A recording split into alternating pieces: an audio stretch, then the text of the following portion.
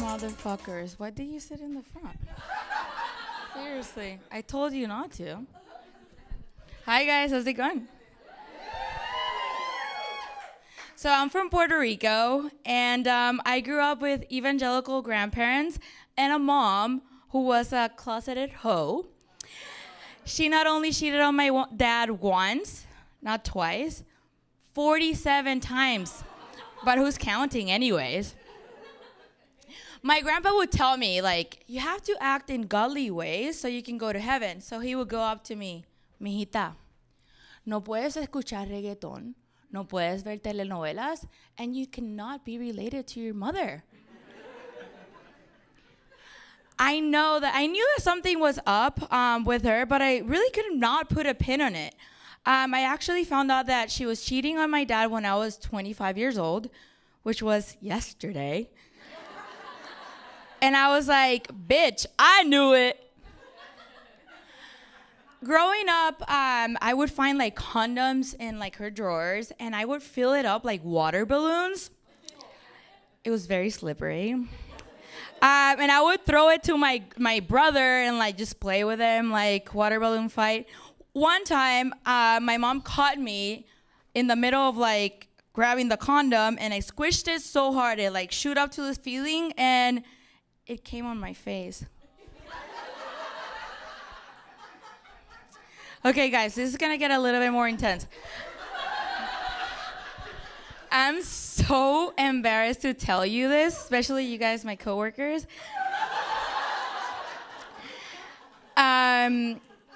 Even though I grew up with super religious grandparents, my sexuality got awakened at a very young age, 5 years old to be exact.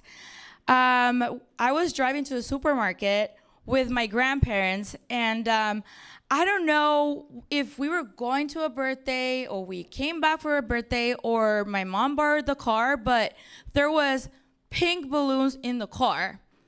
All of a sudden, my grandpa hit the brakes, and I fell in the back of the car on top of the balloon.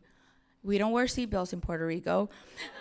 Man, that felt so good. So fucking good. We were about to like get to the supermarket, and I told my grandpa, Abuelito, can you drive a little bit longer? Like, it's so hot in Puerto Rico, it's so humid. Dude, that was a gift from heaven. I grinded inconspicuously the shit out of that pink balloon.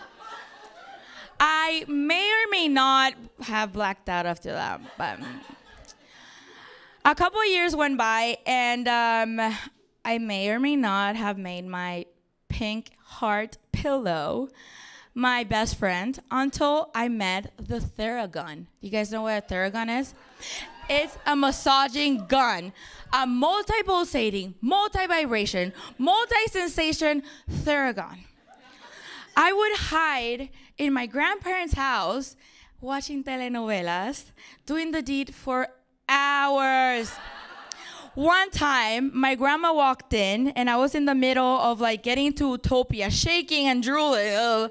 And all of a sudden, it was in a scene in a telenovela where Mauricio got caught cheating on Maria with Esperanza. Listen up. So listen, like she walks in, and all you can hear was like, Mauricio, te cogí, estás siendo infiel con Esperanza.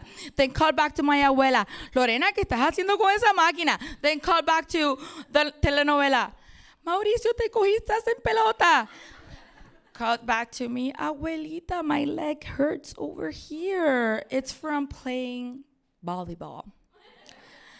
I would fantasize about my Theragun while I was in school. I will remember being in Puerto Rican history class talking about indigenous people wearing loincloths, and all I can think of was getting home to my baby Theragun.